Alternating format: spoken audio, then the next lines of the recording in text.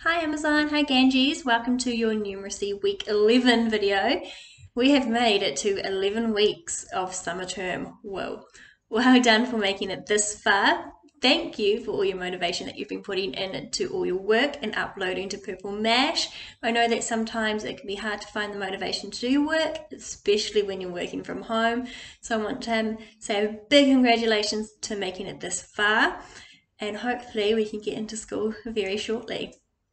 This week for Numeracy, we are going to be working from White Rose Maths Summer Term Week 11, and we are going to be working around using mass. So that means how heavy, how light, how much do things weigh.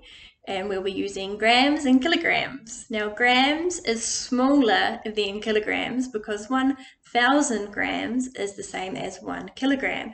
You might have some kitchen scales lying around your house, so you can use those to help you when we are measuring mass, which will be on Monday, sorry.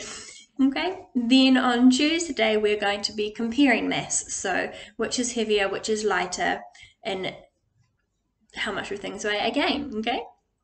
Then on Wednesday we're going to be adding and subtracting mass, and then on Thursday we are moving into capacity, which is litres. So you might have a water jug at home or a measuring jug at home that you can use to help you when you are measuring the mass, which will be on Thursday. So we're going to be looking at millilitres and litres. And again, 1,000 millilitres is the same as 1 litre. So millilitres, smaller than litres, but can also be bigger than litres depending on how many millilitres you have.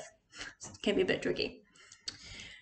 You will find your numeracy work on your Linter's website under year 3, and it will be titled Numeracy Worksheets and Answers 6.7.20 because we are now in July. On Friday, remember, you will have a maths challenge that will be uploaded by Mr. Turner. Make sure you watch his video, and then once you do the maths challenge, upload it to Purple Mash so Mrs. Saw and I can see all the fun that you have had with your family, and if we need to, give you some feedback. But most of all, we just want to see how much fun you've been having.